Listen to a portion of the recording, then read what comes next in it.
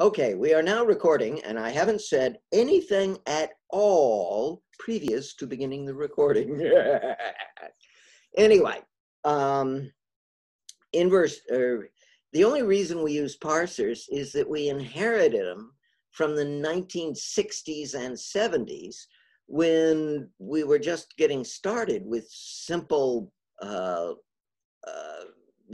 simple programming. And a parser itself was hard enough to do. So here's Barry. So we could, we had to use parsers. They were all we could do. But then we just got stuck with them. It's kind of like you get used to it. Like if you buy a pair of shoes and one of them pinches your toes, after a while you get used to it and you don't ever bother getting new shoes. And that's sort of what happened to us. We just kept on using the same old parser technology. Very bad idea. Anyway, so yes, I believe very strongly that inverse parsers are much superior. Let's see. Okay, now I can get back to Barry's questions. Barry, I deferred answering your questions until you got here. It seems the primary utility of Sappho and its unique functions is giving a designer who's not well-versed in programming the ability to create a world in one's own system. But if we're making a game ourselves, is there any reason to use these ideas, or are they specifically for sharing our system with artists who are not programmers? The primary motivation behind Sappho is to make this kind of stuff more accessible to non-programmers. I've always felt programmers are made, but artists are born, which is not really true. But it is easier for an artist to learn programming than for a programmer to learn art. Actually, you don't learn it. And so I've always felt that we would do better if we could get more artists into the mix. So I felt it important to bend over backwards to make it easy for them. However, it's also true, I mean, when I do this for myself, sure, I can write up all the code in Java, JavaScript, whatever. But I found that the system I'm using, not just Sappho, but the system as a whole, is a lot easier than doing everything in raw code, because basically it takes a lot of the standard ideas that you use over and over and over, and it boils them down into simple constructs that are much easier to implement. So when I work with the technology, I just use the stuff I've built rather than trying to hard code it, because with the programming language, you're working at a lower level. And so, if you really want to get in there programming, why not code in machine language? That really gives you power. So, there are hierarchies of programming. At the very bottom is machine code, hexadecimal digits. And then a tiny step up from that is assembler. And then a step above that is C. And then a step above that is C++. And then at that point, you branch out into a million languages, some of which are lower level and some of which are higher level. For example, JavaScript is at a somewhat higher level than Java. Python is fairly high level. And the basic idea is the higher level languages have less power, but you can get more done with fewer lines of code. So that's the whole concept of hierarchy of programming languages. And in fact, there's such a thing.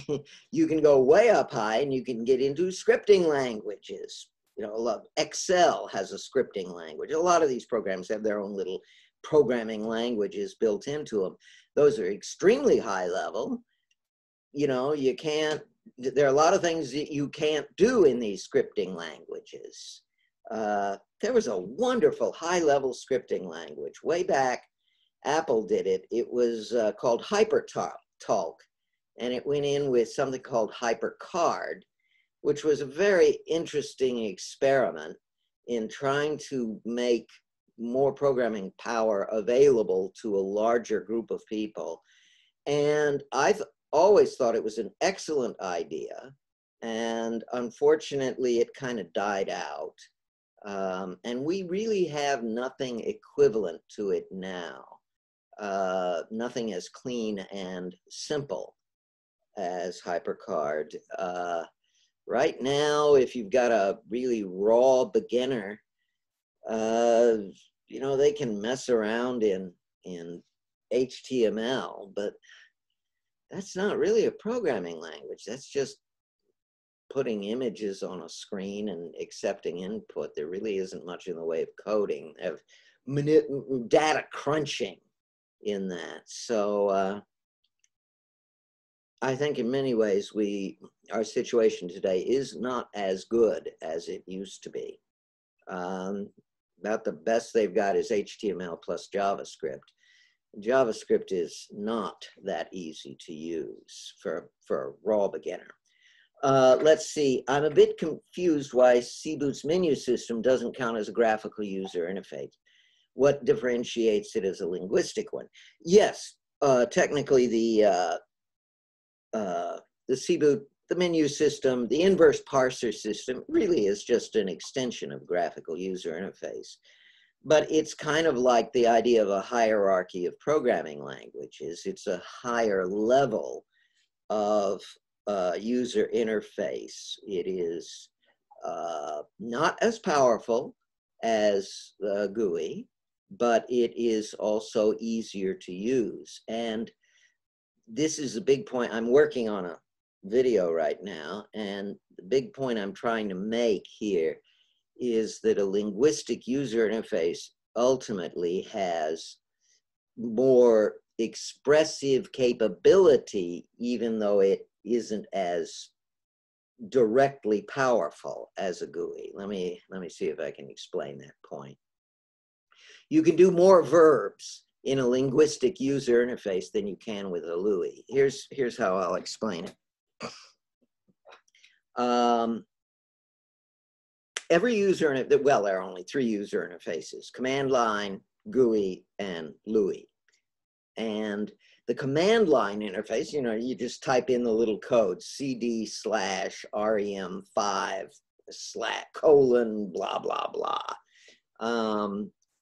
And that only worked because there were very few verbs. And in fact, as the various, like Unix, as it expanded, it got harder and harder to use. It was easy when there were only about 24 verbs in the system. So like the simple DOS systems used command line interfaces. And you could have only a few dozen verbs in them, and they were easy to use because you could memorize them all. However, once people started wanting more power and more capability, we added more verbs, and that meant you had to memorize more acronyms. And even worse, we started adding all of these additional parameters, you know, so you could say LD/RM1/TD/ you know, sticking all these extra little specifiers onto it. And God, it was hell. And you had to be a Linux wizard to properly utilize it. And so a rough rule of thumb is that command line interfaces were only good up to about 24 verbs.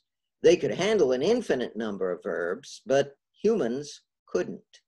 And so for all practical purposes, most command line interfaces stopped at about 24 verbs.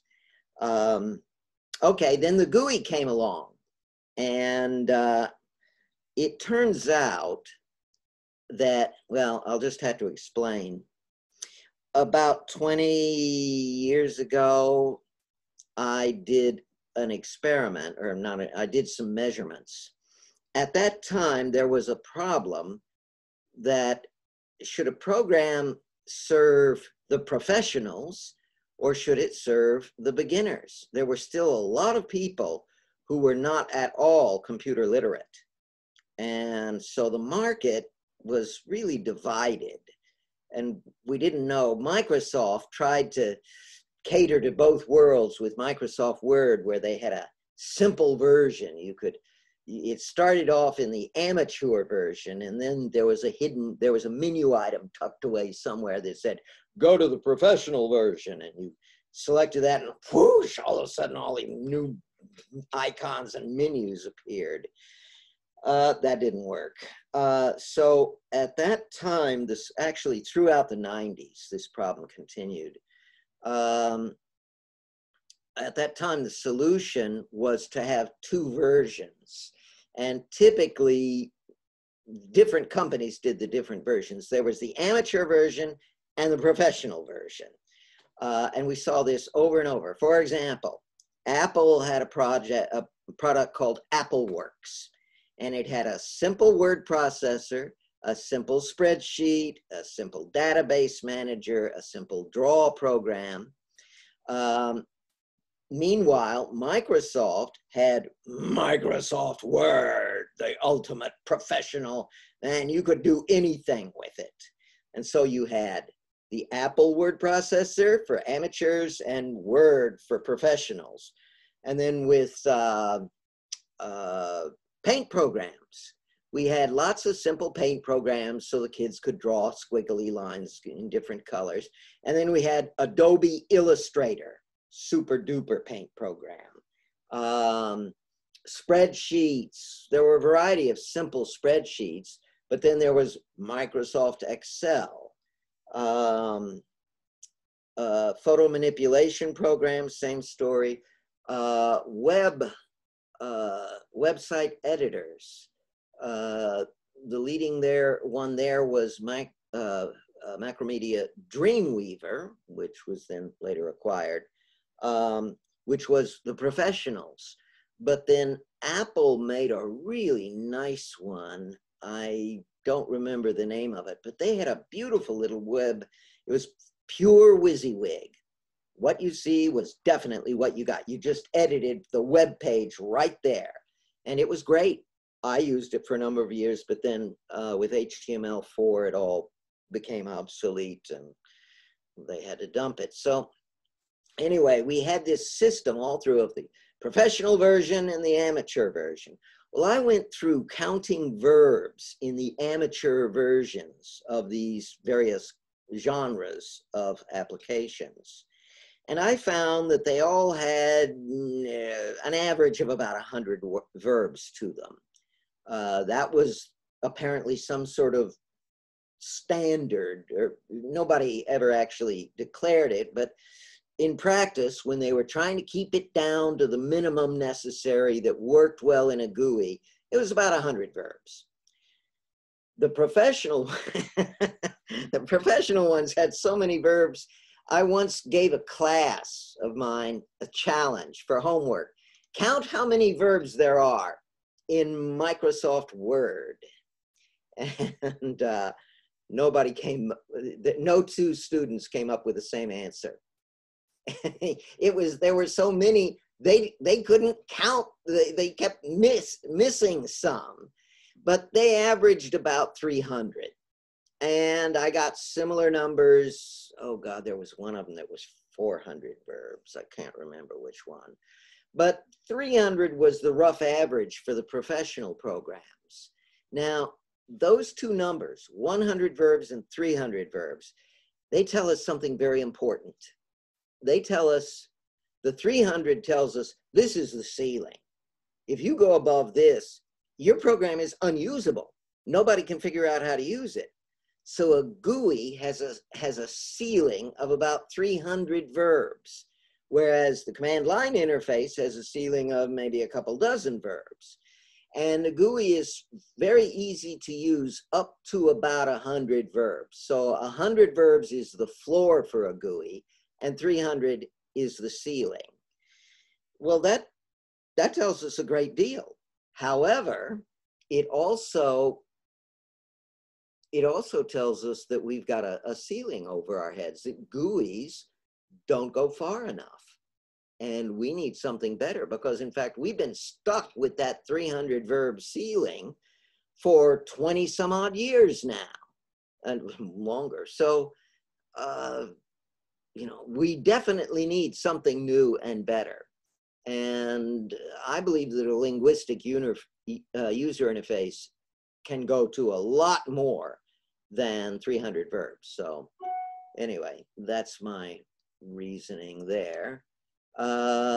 Let's see. Okay. Ajmal has some questions here. What motivation does the player have to do things like gossip about other characters or speak coldly towards characters? Some players might choose to play a role or act dramatically, but I feel like when faced with a dialogue menu, a lot of people might just choose to be as good as possible most of the time to come out on top. Do you design the systems in a way that encourages the player to take part in exaggerated character drama? Well, yeah, if you're a good artist, sure, you can. I mean, you can. It's how you design your story world that that makes this work. And in fact, the fact is, you cannot dramatically interact with people without, at some point, doing something unpleasant. Because you get caught up, you know, somebody asks you, did your best friend cheat on the test? Okay, now you got a choice. You can betray your best friend, or you can tell a lie. Those are your only two choices. Well, you could refuse to answer, but no matter what, you're going to hurt somebody. So, in fact, most good drama is about this. This is the thing that bothers me about what I'll call comic book stories. Comic book stories, including comic book movies, are for children, and they have very simple moral lessons. There's a bad guy and a good guy, and the good guy has to do the good things to defeat the bad guy, which is fine for kids.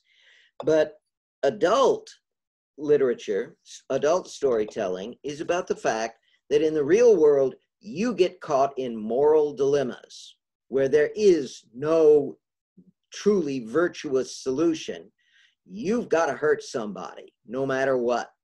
And by the way, this is something that young people especially have a real problem with, because they haven't been caught up in dilemmas like this. And so they're still thinking, we can always do the right thing.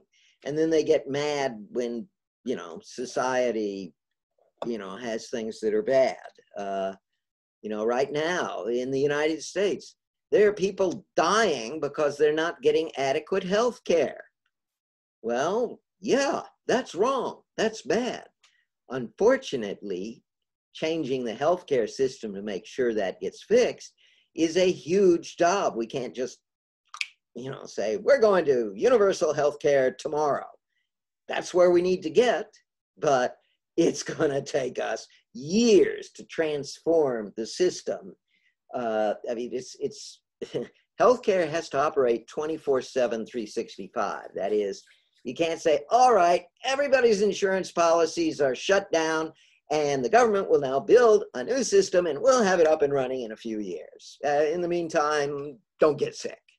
We can't do that. So we're stuck with this awful system. There are all sorts of moral dilemmas you face like this. And anyway, good literature is about the moral dilemmas. Good storytelling, and in fact, a good interactive story world will put you in those moral dilemmas. You know, how do you get along with a group of people when there are always people who dislike each other? How do you deal with the fact that Joe hates Mary and you want to be friends with Joe and you want to be friends with Mary? So, you know, what are you going to do? Barry, you got a question? Specifically, I obviously there's ways to do this, but Could you give like an example of how you would motivate the player to enter one of those moral dilemmas? Because like you could just like thrust them into it, but how Yeah. do you get them to a point where they feel the need to confront it and aren't sure how to do that, instead of like so they're not just experimenting and clicking verbs, but like how do you give them an objective where it's clear that they have to make a choice and it matters to Oh, them? that shouldn't be difficult. I'm going to have a party. I'm going to invite lots of people to my party, all the people I like. So I'll invite Joe and I'll invite Mary. And then somebody says, and then they come to the party and they start screaming at each other in the middle of my party. What am I going to do now? Do I throw one of them out? Do I try to pacify them? If they're irreconcilable, well, do I favor one over the other? Nobody ever asks to get put into these moral dilemmas. They get crammed down your throat. That's what makes them tragic. And that's what makes being an adult so difficult, because you do have to make these hard choices. I've had to make a lot of these. I'll tell you one. While I was at Atari, I had an employee who was really screwing up. He just wasn't doing the job.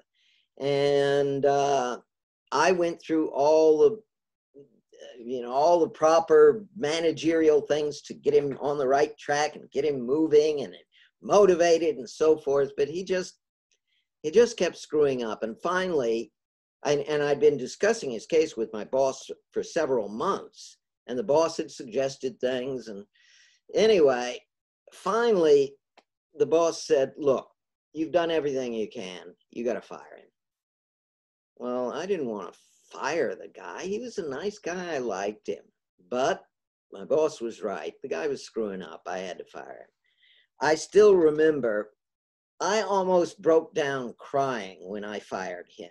I brought him in and had a long talk with him, and then said, the boss says you got to go. And I was terribly upset. It was a real moral dilemma for me, but I did it because I knew I had to. So this is the kind of thing that gets forced on you. So Barry? So again, that is that last bit that so in your everyday life, like you had to do that because otherwise you'd lose your job and then you wouldn't make any money, and Yeah. So I mean, there's probably a lot of answers to this, but like, what is the what external motivating factors can you give to the player so they're not just messing around, but they are like an active participant with goals in the story? Like, what kind of objectives can you give them? I would not impose strong goals. That is, I would not say, you have to save the princess or become president or something like that. I would just throw them into the situation. That's what I'm doing with the Arthurian story world I'm building. You just start off, you're King Arthur, and it's not telling you what to do. You just have these experiences, and a lot of them can be a little difficult. And you just have to make the decisions as best you can. Now, it turns out there is the way the story world is rigged, you'll go through all of these decisions, which really are ways of expressing how good you are as a leader. And they will ultimately affect everybody's attitudes towards you. And late in the story world, your evil son, Mordred, will declare a revolt. Say, the old man can't hack it anymore. I'm taking over as the new king. Who's with me? And people will choose up sides based on their loyalty to you. If you've antagonized them, if they think you're a weak ruler or a bad ruler or an evil ruler, they'll go over to Mordred's side. And then there'll be a big battle. And if too many people went to Mordred, you die. So the dilemma is forced on you by dramatic circumstances. And, you know, if you read almost any good tragedy, and in fact, an awful lot of comedies, there are lots of these situations where there are dilemmas. So next question, you write, this word represents how confident how confident she is of her assessment. Perhaps she doesn't want to make too firm a statement if it comes back to her later. What if it does come back to her later, but with a small incorrect detail? For example, instead of Camigdo is fairly certain of this, it comes back as very certain. Can the player character correct the record? Do they have to deny it and make a correction? What if the player accidentally misquotes a detail? Is that seen as a completely fabricated lie, or can the characters recognize when a quote or an event is close enough to the real event? Actually, I'll warn you, this was something I had in C-Boot that I think may have gone too far. And it was one of the reasons why I felt that I needed to abandon C-Boot. The idea was people could make statements about each other's traits. Say, well, he's a really good guy, but I'm not really very sure. As opposed to, oh God, I know this guy inside and out. He's really good. So you could state a degree of certainty. If you express more certainty, that would engender more trust in the person you're talking to. If they, boy, he's going out on a limb. He's asserting this certainly. He's sure of himself. I can trust him. Whereas if he says, well, you know, I think he's kind of good, but I don't really know, then you're not giving much information to the other person. They're not going to rely on you as much or trust you as much. So adding certainty is a good way of engendering trust. But if you're wrong, then and they find out, then you lose a lot more trust. So it was meant to be another dilemma you faced. And then the question would be, well, what are the odds? If I'm going to lie about it, what are the odds that the person will find out the truth? It all turned out to be way too complicated. And so in all honesty, I think it best not to include the uncertainty adverb. So let me now get to some of the questions here. I have to say I played a few parser games that were very good, actually taking advantage of the parser system. Counterfeit Monkey by Emily. But yeah, most of those games are kind of frustrating because of the way the parser is handled. Myst was first made in HyperCard. Yes, it was. And unfortunately, it was a little too slow and clumsy, and so they had to write their own. Basically, what they wrote was a souped-up HyperCard that was customized for the particular technical requirements they had. Let's see the, where am I? Here we are. Wait, no. So let's actually talk about the lessons, starting with Sappho. There we go. Perhaps you may have noticed, but yes, I am kind of proud of Sappho. It went through many years of development, I think it is an excellent language for beginners. And in all honesty, I mean, I use it and I find, and of course, I know it, I wrote it. So it's easy for me. And yes, it is difficult at first because it is so odd. But it has all sorts of characteristics. I especially like the fact, no syntax errors, period. Because let's face it, syntax errors are the bane of your existence as a programmer. You're always fighting them. Now, fortunately, a lot of development systems now have an automatic syntax error checking, And so they make it much easier to avoid those things. Nevertheless, there's still lots of what I'll call semi-syntax errors, where it gets past the checker and screws up the program. And that just cannot happen in Sappho. Another thing Sappho does that would be impossible in any other programming language, it's only possible because because of the technology of this story world, and that is the concept of poison as opposed to error. You know, from time immemorial, programmers have suffered from an error that in effect destroys the program, whereas with a runtime error, whereas with this technology in Sappho, it doesn't hurt at all. It just says, all right, this option is poison, we'll do another option. It's a very nice system. It actually took a lot of work to build that system and make it work smoothly, but it really helps. And you can find out that something was poisoned. It tells you there's in effect a debugging window that tells you that there was poison. And then the other thing I am really proud of is the scriptalizer, which allows you to mess with those algorithms. There's no other programming language in the world that I know of that allows you to fiddle around with the algorithms and see how they change under variations. And I think that is enormously valuable, especially when you're dealing with bounded numbers that, you know, it's a little hard to understand what they're doing.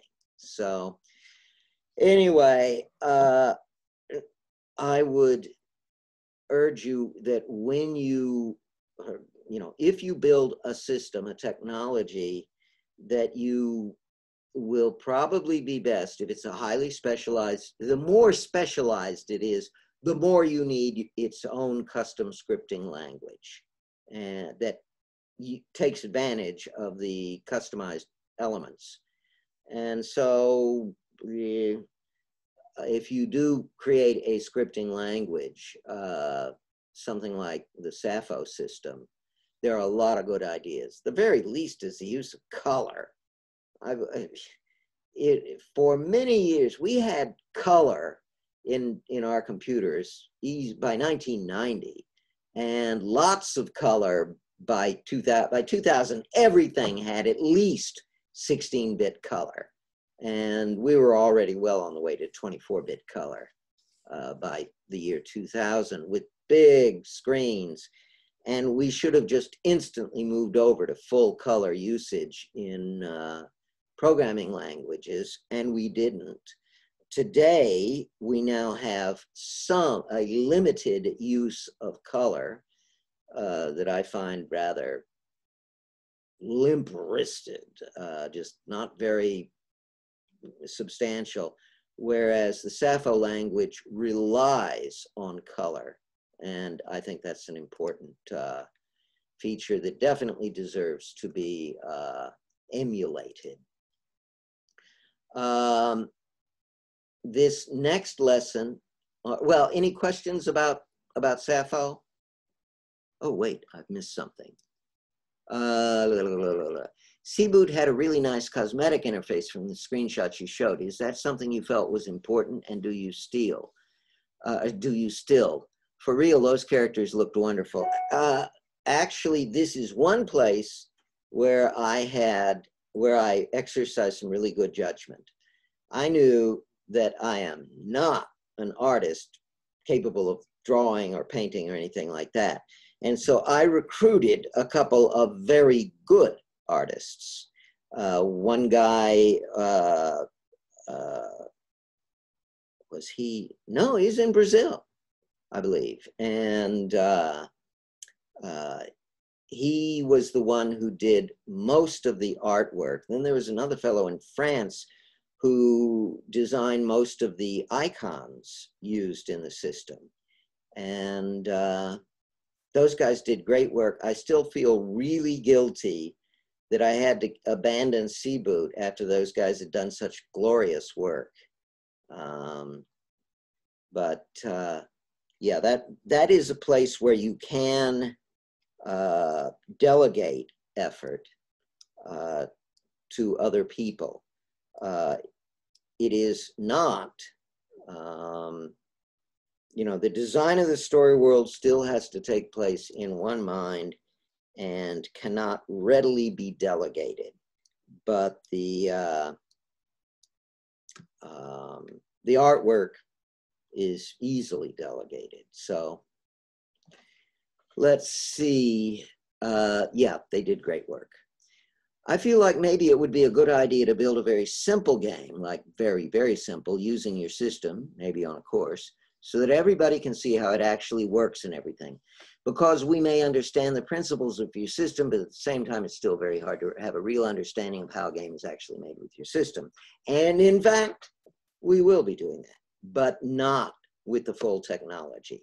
The SWAT system is just too big, too hairy, and it would just take too long to drag you guys through that. I mean, for me personally, it would be great to have a whole bunch of people who know how to use the system and start building stuff with it. But I feel I have a moral obligation to encourage, you know, creative variation. And that'll be harder if you commit to one technology.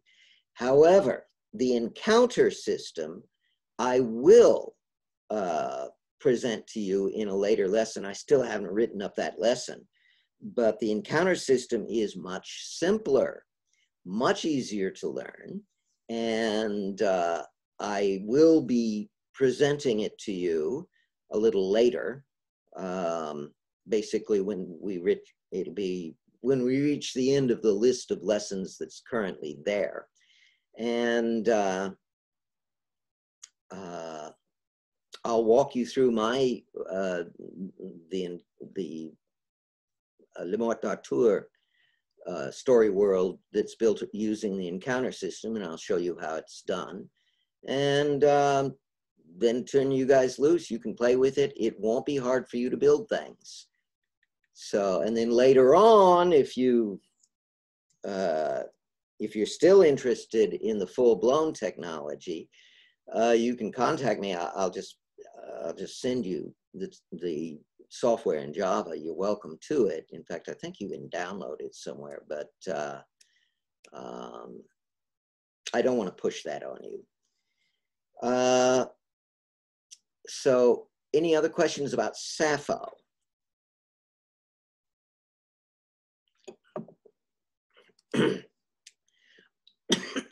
Okay, let's move on to Deikto. I wanted to completely rewrite this lesson, but I just couldn't see a good way to rewrite it. Basically, I start off pointing out we got to use linguistic user interfaces, but alas, alack, we cannot do natural language. And there's no way that we're going to have natural languages working, certainly not in my language, in my lifetime, and probably not in yours, because natural language requires a deep understanding of human reality. For example, consider the following short paragraph from an obviously feasible story world. I left for a business trip and sat at the airport for hours, and they canceled my flight at 2 in the morning. So I came home and found my best friend's car parked in my driveway. So I got my gun. You understand that.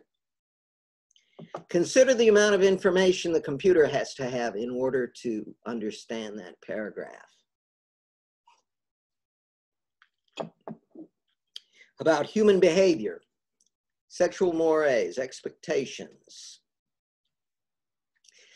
We're not going to put that into a computer anytime in decades. That's just too much stuff.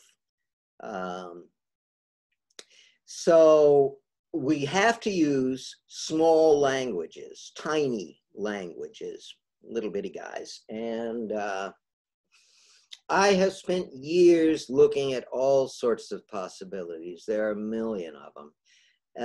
How many of you recognize the word conlang? It's a compression of constructed language. You know how every programmer likes to build his own programming language? Every linguist wants to build his own natural language.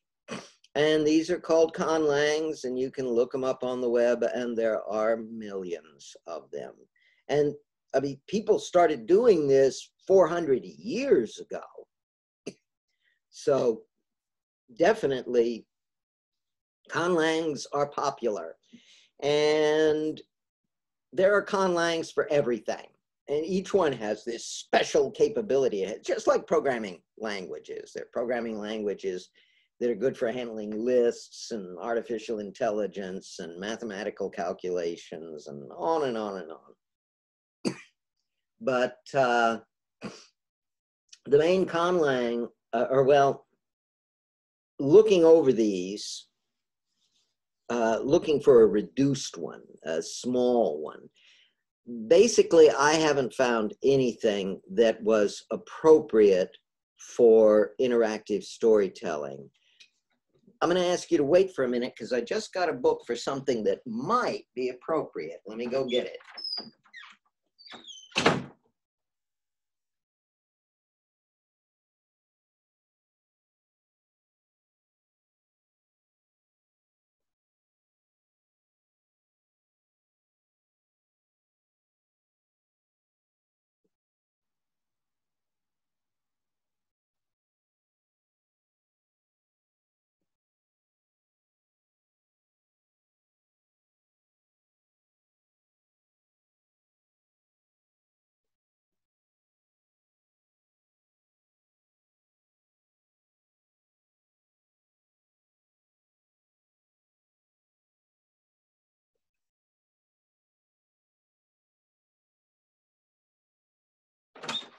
Okay.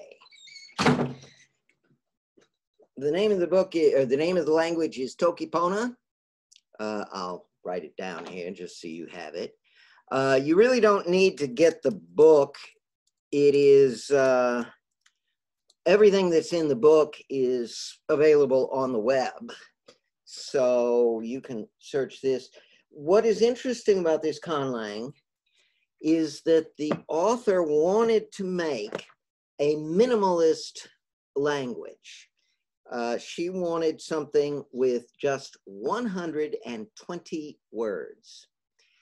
And in order to do so, she had to come up with fundamental concepts that can be stretched to cover everything. Think in terms of a taxonomy.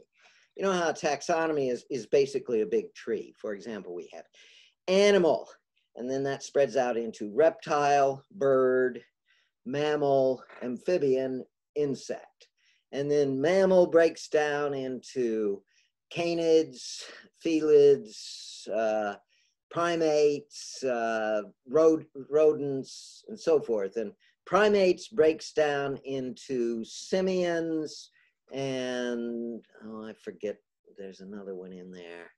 And then the hominids, and then hominids breaks down into Australopithecus and those guys, and then down further is Homo neanderthalis, Homo sapiens, and so forth. So a taxonomy is a big tree. Think of a language as a whole bunch of words, and then you can build a taxonomy upwards. For example, you have the you have colors, red, blue, green, so forth, and then there's a word called color that has all of those beneath it. And then we can go above that to a higher level, you know, visual attribute. Well, she asked, how high can I go, or must I go to get to just 120 words? And she came up with a pretty good system. It is, in some places, it can be very vague, but it is one way to do it. I'll show you another way that I never really followed through on. There we go. Thesaurus. This is you've used it many times. This has basically about 1,000 fundamental categories of words. And so, theoretically, you could build a language using just the headings of these fundamental categories. I spent a lot of time trying to do something like that. I'm never satisfied with the results. I think it can be made to work eventually. It's just I didn't see the answer. So if you want to go off into the wild blue yonder and do some research on a minimalist language that might prove interesting, you might start with Roget's Thesaurus. There's some other thesauri, but Roget's is generally the best. Although if you do follow this, you might want to look at some of the other types of thesauri. Anyway, my solution was something called Deikto, and it's really a meta-language. It is a system for creating a custom language, a language customized for a particular story world. And it is also, the Deikto is meant to be a computable system. That is, you can actually write code that implements it. An awful lot of, for example, the way Tokipona is designed, there are going to be some serious problems using it in a computer program because an awful lot of its expressions are actually compound words. That is, it has a word for hard object, and that can be anything from a grain of sand to a gigantic truck or an asteroid for that matter. And so they try to get more specificity by tacking adjectives onto a word. So they can talk about a hard object that's round. Well, it's a ball. So anyway, I'm not sure if Tokipona is computable, but I'm still reading the book and thinking about it. Name of the author and the book, please. Oh, no, the thesaurus. Oh, no. It's just called Roget's Thesaurus. And he did this, God, 150, 200 years ago, I think. Goes way back. And it has been modified over the years. So it no longer has many words about horses and saddles and so forth. So, yeah, I briefly looked at some of the other thesauri, but never really, never saw much in them. The Deikto system then is a complicated system. It developed over many years, and I think it's a very good system if you want to do language, a minimalist language on a computer. I think the Deikto system is the best we've got right now for this particular class of problem. But I point out some of the limitations of the Deikto system. And again, I will caution you, as always, as I have many times, if you think about using Deikto, don't think in terms of expanding it. It's already too complicated. So anyway, any last questions? Yes, go ahead, Ashma. I've noticed here in the screenshots, you have sort of a line and then you have another line pointing towards something. Why did you not choose to take that and put it like inside the verb bubble to keep everything on one line? Does that make sense? Oh, wait, you mean, are you asking why are some of these sentences 2 lines high? Yeah, so I was just thinking, why couldn't you take the details and put them inside the verb bubble? Does that make sense? I don't know what you mean by the verb bubble. Oh, are you talking about the speech bubble? Yeah. Well, so you've got like the subject icon, the verb icon, and the object icon, right? Mm-hmm. So instead of having a bunch of details point towards the verb, couldn't you just take them and put them inside the verb so it's all just like one clear sentence? So you're saying the verb is in a square. Are you saying expand the square enormously? Yeah, I think that might make it clearer. I would disagree on that point, in that it's useful to have discrete icons representing discrete words. So I think we clearly want to say, here's this word, here's this word, here's that word.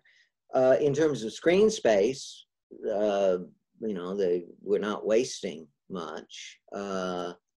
So I don't understand what benefit. Maybe you should tell me, what benefit do you see in merging the graphic images? Well, I just think if the player is looking at it, you can sort of like, you say, okay, so this person said this, and then you sort of have to follow it along and go to the next line, and then this goes there, and then that goes somewhere else. But if you take all the details about the verb, like they say this is this much, and you take all that and you put it inside the verb, then they know the subject did this much to this person, if that makes sense. Oh, well, I don't see that as, I mean, it can work. It's not inferior. I don't see it as better. I think one benefit of the system is the set of little arrows, those tiny arrows that help guide the eye through the sentence. They show which word is connected to which other word. That, by the way, is a serious problem in almost every other language. This is a 2-dimensional language, and 2 dimensions are a hell of a lot better than 1. Big problem in many languages is references or referrals. That is,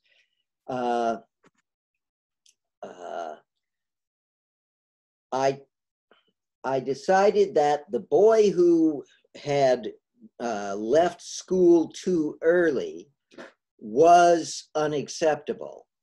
So I decided that the boy was unacceptable, but I had to jump up to there because I have this stuff in between. And this can get, most of us are very good at doing it clearly, but boy, there are some situations where these references are so distant from the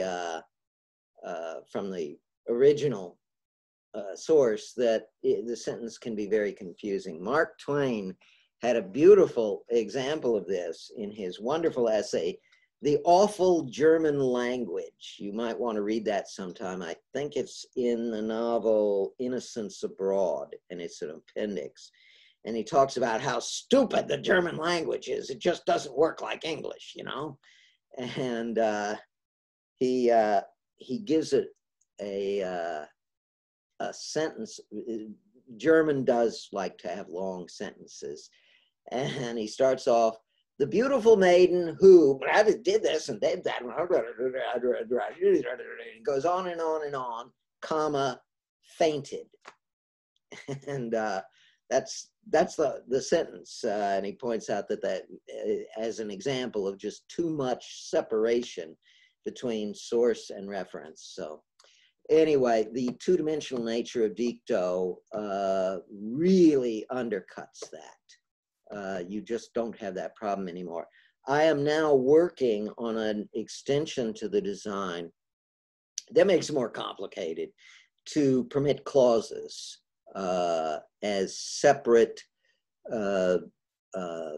references within a sentence. So I'll do that when I finish a million other things I have to do. So finally, a report on the MDA project. Ivan has begun working on the code. And in fact, yesterday he sent me something to, some data to look at. I mean, he's moving very quickly. I did a lot of work last week just on the artwork for it. I had to take all sorts of images and just put them through a standard thing. But I now have, and I also decided to reduce the number of characters. I did a few calculations. You know, if we get this many people, then, and this many characters, well, how will that affect the statistical results? And just plugging in random numbers. And from that, I came to the conclusion that I really don't want to have 100 characters. So I pared it down to 62 characters, and there were also only 6 movies or TV shows that I allowed. I had a lot of them earlier, but I ended up stripping them out. And so in fact, you can see the result. It's actually in the same place as before, but I'll give you that URL right now, showing the latest version. And there it is. Any last questions? Okay then. Well, I will see you guys next week. All right. Thanks. Bye-bye. Thank you. Bye.